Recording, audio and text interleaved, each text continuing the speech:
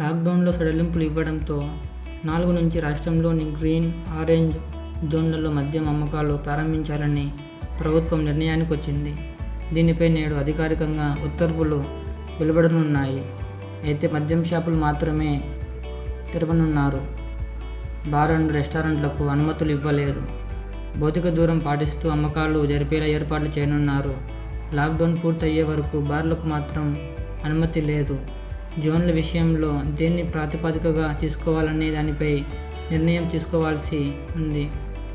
మండలాలను యూనిట్గా తీసుకుంటే అన్ని జిల్లాలలోనూ రెడ్ జోన్ మండలాలను మినహాయించి మిగిలిన మండలాలలో మద్యం విక్రయించే అవకాశం ఉంది.